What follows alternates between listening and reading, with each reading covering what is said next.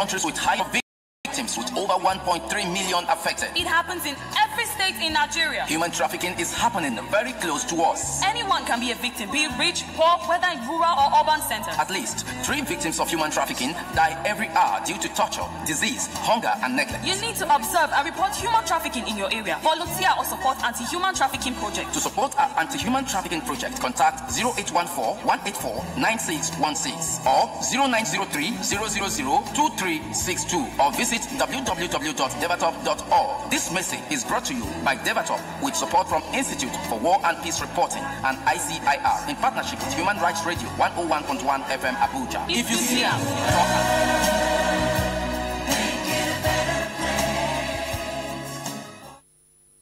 It's Human Rights Radio 101.1 FM. Good morning to you. Thank you for joining us. It's 1 minute into the 10 o'clock hour.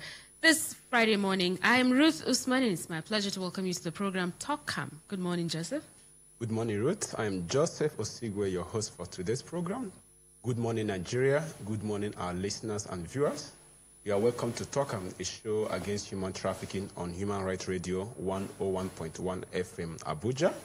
And today we have 2 powerful ladies now in the studio today. We have here Dorothy Njamanze. Dorothy is the founder of Dorothy Njamanze Foundation. Dorothy? Thank you for having me. And of course, I'm the 2018 Amnesty International Janetta Sagan Award winner. 2018, that's a great one. Thank you for that. As a human rights defender. No, I mean, thank you for everybody who saw me fit to be. That's a great one. An awardee. Congratulations. Congratulations on that. Then we have here Cynthia. Ifeanyi Cynthia is the admin of Devatop Center for Africa Development. Cynthia. Now do well for us, and thank you for tuning today. Now do well. All right, so today we'll be talking on the role of community members in combating human trafficking. It's obvious that trafficking is spreading across different communities. First, I would like to ask Dorothy, what do you think? Do you think community members are contributing to human trafficking, and how are they doing that? Well, human trafficking entails, transactions with human beings, and so it is humans that do it. I believe that it is human beings that are the ones in the communities, and so it means human trafficking is a problem. If human trafficking is a problem to humans, it means that it's a problem to communities in which you predominantly find humans running. So, yeah, communities have a role to play. Well, in fact, for every vice, it takes a village. That's what I say. Everybody has a role. The vulcanizer, the doctors and nurses, because somebody will come and complain of some kind of things. You can see symptoms and you can report and you can talk them. The vulcanizer, you can see something happening in one place. You see the whether they hit, not be your tire, they make noise. Now, another person, they shout every time. You can see something and you can talk them. Whoever it is, I mean, the schools, you notice that that 13-year-old girl is no more coming to class the way she used to come to class before. You see something, you talk them. Well, Dorothy, how does community contribute to human trafficking? Community contributes to human trafficking, particularly, like I said, because it is humans that live in the communities. And it is within these communities that humans engage in transactional activities of other human beings with other human beings. So they do it either locally or intra-community, right? And intra-community could also be like between a community in one country and a community in another country. So that's how humans, that's how communities are related to human trafficking. Because you cannot say, you can't define a community without humans. And what human trafficking, that's a problem with, a problem related to humans. And so. Okay. Let me hear from Cynthia, because I know in some communities, there is this mentality that if you've not traveled out of the country, nobody respects you. So I think that is also part of the contribution. I mean, how they also contribute to trafficking. But Cynthia, what do you have to say about community? Make I actually and I'm the way it's supposed to be. Okay. According to the question we'll get on ground, our community members still they contribute to the spread of human trafficking. Number one, the culture of silence. For the fact that maybe say you see something they happen, you know, talk, as Madam Dorothy talk, you self contribute for the spread of human trafficking for your community. Yes. Secondly, we praise people who don't jand, come back, they show around. The community will be like, if you never go, you don't know anything. So who don't go, don't make and come back. Can't they get more respect. You understand? Get more respect. The community see them as a figure to be respected, and not be so it's supposed to be. Some of these people, they go there, you don't know what they go also for there. Some go push drugs, some go do they go sexually exploit as people they call them. Meaning say they go do akuna. Some of us go feel understand that. But these are things maybe say some of us go know say now waiting they happen. Some parents go even encourage like what we that was actually same topic we had last week. Yes. It's related to when community people go see say this now waiting they happen or this now waiting they solve. They go see they encourage their own picking, make the giant, say now then I win now. All these things contribute because Madam Dorothy just talk say now we make up the community. Yes, of course. You don't understand. So if I come to say, okay, on my own, I beg this country, I beg, we don't already get that mindset, say this country no feel good. I can't see person may just come from Jan. I go say, I beg, bros, just show me road now. Now we're getting there because I think it's more of a mindset thing at this point. Yes, it is. It's a kind of orientation that many communities have.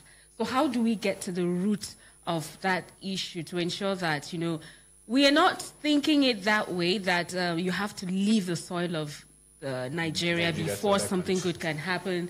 You have to travel abroad. You have to have lived abroad for years, you know, before. How do we change that?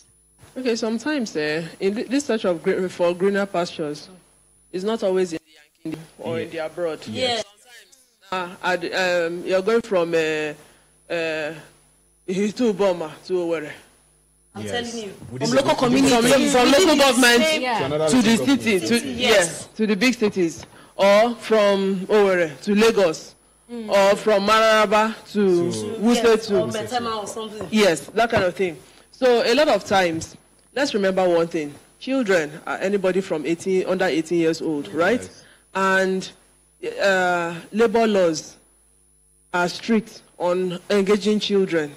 Children, that is the age when children are supposed to be in school. Yes. At best, they can be helping out with apprenticeship, you know, during after school hours. Yeah. Now, with domestic work, that thing that your children are not doing, the other person is not supposed to be doing it. That is the measurement to know who is exploiting who. The one your children cannot do, the other person cannot do. That's the measurement. Because a lot of people now, for community now, the next thing is, I bet will help me or make my pikin for go school like your own. They made the pikin for go school like your own. Okay, fine. The person is living in the same house, but he's not going to the same quality of school like your children. You know, your children, they this and that, primary, private, and the rest. The other one is whatever the government and all the other schools. You understand? Which is not a problem. As long as education is there, that's one thing. But now, you find out that that one will not even go to school early because that one has to wash the clothes of your own children or prepare lunch before that one goes to school. All those kind of things. Not even going to school that day. That's one, trafficking day. And then there's another one. Many of the times when people send their children to go and help other people for greener pastures, do you know that there are some times when they get to the place, they say anything we madam tell you to do, no matter anything you do them. And then when you come, they tell them that, look, anything my children want, you do it, including so they help with sexual activities. And the day you not do, they will beat you. And because of fear of, you know, going back to the village where it will be like, say, they're they'll just they enjoy them and all of those kind of things. So you see how I say it is a community. And when you notice that kind of thing in your neighbor, what do? You talk them. You talk them. You talk them. Yes. You talk them. If you talk them, you not be like, they not hear you, you shout them. Well, if you try to talk them, it will look like bad belly. It's important. It's important. Silence. I want us to now have this you thing. Don't want to be the enemy in that community. It's a lie. I'm just going to keep quiet. It's not true. Everybody, henceforth, it's your duty to be the busybody. Yes. But most, check what thing they happen for your area. Because that's the way you keep mouth. It happen for you. You shut up mouth, say it not be your business. You don't know the kind, you don't know as the monster they grow.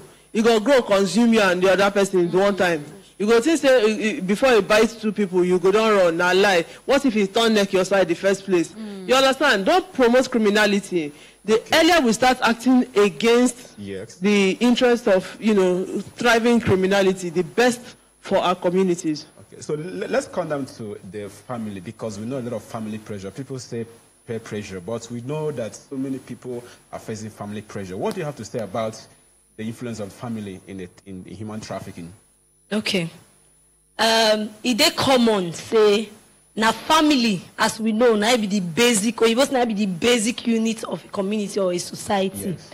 And everything, whether picking go good, whether picking go bad, it starts from the family. Yes. It starts from the upbringing. What they call upbringing? How you say mold your picking, grow up. How you say train them. So all these things contribute.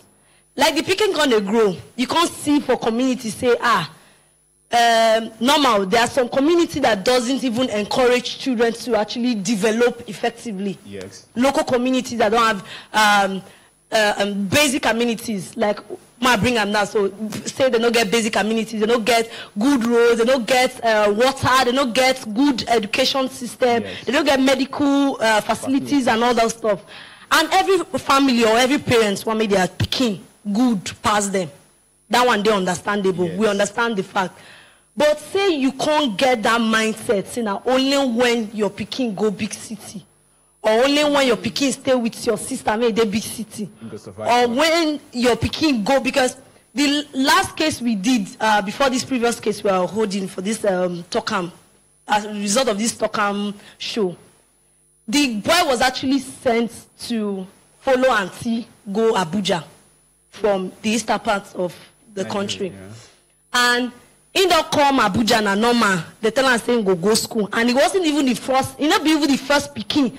Whether auntie don't bring come Abuja before. If you bring them come, he go use them for the meantime. Like how many years? From the same family. No, different families like that for East. He go there, go they adopt for our own community for village. Go they bring the saying go help the family train these children. They go come here because they do normal ask me that's boy job for them. Children, you no go feed them. You know, if you carry them, go school. So one of our volunteers called the Torchlight this case. Come look the case. She they stay around the same community with her. Come report to Devatop. Devatop can't take charge with NAPTIP. Now they call need to reunite the Peking back to the family. But when we call the papa later, we call need to educate the papa and reorient the papa, because on a normal time we need to tell them. And make they say we not finish awareness. Without getting the family. You understand? Without the family, we need to first of all create that mindset. Say, you feel, even if na Gary you see soak, if you get where the pikin feel learn 1 or 2 skills, develop this pikin. Say on you go feel earn a living, even if you know if you send them go school. But not be say go come city like this. You don't know what these children they go through. Some children don't go through abuse just because of this family pressure. Say, go stay with your uncle. Even me, on my own, I have a sibling that stayed with my uncle. And we knew what she went through in the hand of my uncle. So, it's not that easy at all. Say, you encourage your pikin, your pikin go stay with can also take care of some perfectly. There would always be actually, the good ones. yes, they were. So, on your own, I as think a parent. another thing, too, the parents, in a bid to try to create this, which word do I use now? You know, to put that feeling in the child's mind to want to strive to get, better things. They want to make comparisons, and then they start telling you, "Can't you see this person? Can't you be like this person? You not be like this person. Yeah, See this person." That has a huge effect too. I have a solution. Okay. Okay. Since it is in search of greener pastures, Yes. I'm happy this program is happening at this particular time of Nigeria's life. Yes. If your city, if your village is not as good as greener pastures, use your PVC well. I'm telling you. Use your PVC well. Okay. So there we go back to what government is doing or not doing. Do you know why? Do you know it's not who is the government? Definition of the government: government for the people, by the people, and of for the the people. people. Yeah. Now, how many times did the people feature in that definition? 3 times. That means that The people are the government. The office of the citizen of the Federal Republic of Nigeria is the highest office in Nigeria. Yes. Meanwhile, the highest political office is the office of the President of the Federal Republic of Nigeria. So what we have permitted is what is happening. If you say you want your pikin see better school, they go. You say you want your pikin to they go hospital. You say if katakata dey your area, you want make police respond to na fast because for a village, the distance between police station and where your pal dey is too far. You use your PVC well. If in your village, things like the Violence Against Persons Prohibition Act, things like the Child Rights Act are not domesticated, but use your PVC, drive everybody where they're there now. Come out. Thank you. We'll be going for a short break. Please stay tuned to Human Rights Radio 101.1 FM Abuja. Did you know that human trafficking is the trade of humans for forced labor, sexual exploitation, domestic work, and others? Nigeria is among the countries with highest number of victims, with over 1.3 million affected. It happens in every state in Nigeria. Human trafficking is happening very close to us. Anyone can be a victim, be it rich, poor, whether in rural or urban centers. At least 3 victims of human trafficking die every hour due to torture, disease, hunger, and neglect. You need to observe and report human trafficking in your area. Volunteer or support anti-human trafficking project. To support our anti-human trafficking project, contact 0814-184-9616 or 0903-000-2362 or visit www.devatop.org. This message is brought to you by Devatop with support from Institute for War and Peace Reporting and ICIR in partnership with Human Rights Radio 101.1 FM Abuja. If you see us, talk.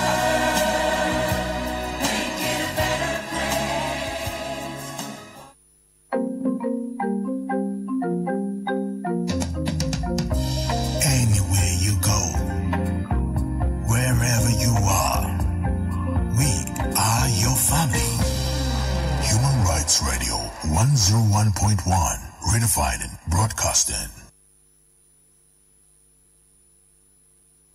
Yeah, welcome back. You are still listening to Talkam Show against human trafficking on Human Rights Radio 101.1 FM Abuja, and we're still talking on the role of community members in combating human trafficking.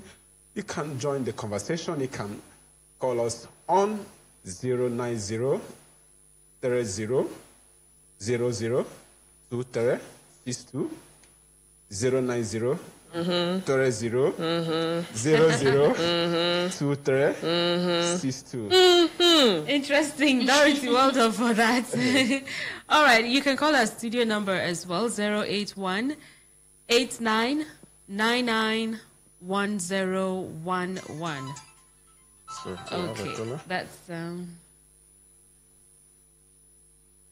all right. Hello? Your name and where you're calling from? Yeah, this is Adina calling from Abuja. Okay. I'm calling in respect of, like, can we call on them if we have a case of a domestic staff working for, but she's up to 20 years of age? Yes. What, is there anything like that? Is anything she's being maltreated and being over-labored? Yeah. But in the country, they say that if the staff is up to 20, there is nothing against it. But when the staff is maltreated and what do we do? Did she say the person is up to 20? He's up to 20 years? And she's actually 25 years. 25 years. Is she paid? Sir, what do you say? Is she being paid for her services? Yeah, she's being paid. Yeah, she came through an agency, a very reliable agency. So I asked her, interviewed her, she came through an agency. So they monitored her, but she never came up. Yes. Okay, so the answer is very simple. If you get a job and the terms and conditions are not favorable to you, please quit. If you are not a tree, you can move. Even trees can be uprooted. They feel come out tree, like they feel cut down tree. So she's not a tree. She can move from there. There are other places where it's going to be favorable. Yes. Yes. I mean, because it's not everywhere. As somebody who is employable, it's not everybody's terms and conditions that are favorable to you. Yes. If you want their house, you will first check waiting your landlord talk. You cannot come back by 10 p.m. You say for on top waiting, my house where I pay. If it is not favorable to you, please, you are not a tree. And I want to talk something. For the fact that you pay person money, it don't mean say you get right to abuse the person. Yes. That makes some people don't know. If they pay person 5 naira, even if they pay person 1 million, you don't get right to abuse the person. Fundamental human right. That's all. I mean, no, you're not paying for abuse. You are paying for services to render. Yeah. So if abuse enter, crime don't enter. The nearest police station is your best friend. If you don't know how to reach there, Devatop is here for you. All right, you can still call the number 081-8999-1011. So, okay, you can also call 090-30-00-2362. So, Cynthia, what do you talk about? What would you say about the issue where we have victims after they have been reunited to their family because of family pressure? You know, they have this stigmatization they face in the community. You think that is also a way that contributes to human trafficking as well? It joined the matter where they contribute, because most of our loved ones made their abroad. They could tell you, say, why they no one come? Nobody say they waiting at the experience for that side, they sweet them. Now, because if they come, the way their people go to accept them. Sorry, we have a call. Okay, the way their people go to accept them, even to their own immediate family, they'll be like, where dollar when you bring, where euro when you bring, where pounds when you bring, you don't bring anything. Even the community people, they will even, the way they go, they see you for street, even you know go feel even come out. Now make some of them, they shy to even come out. Hello? Yeah, hello, your name and where you're calling from? Hello? Can you reduce the volume of your radio? Good morning, sir. Yeah, good morning. What's the question? I'm calling from Cairo. Okay. Please don't be annoyed. What I'm calling for is not about what you go and say. Yeah, can you call another time? Okay. You can call the Human Rights Radio hotline. Okay. All right, then I guess you have to call in at another time, because the program for now is Talkam. And we're looking at the effects of human trafficking on the communities. And sorry, she said something about stigmatization. But we have too many laws. You see that VAP Act where they talk about? Yes. You follow protect people. And then another thing, if the money to start your life again for another city in Nigeria, they're a lot cheaper than today, the Yankee or the anywhere.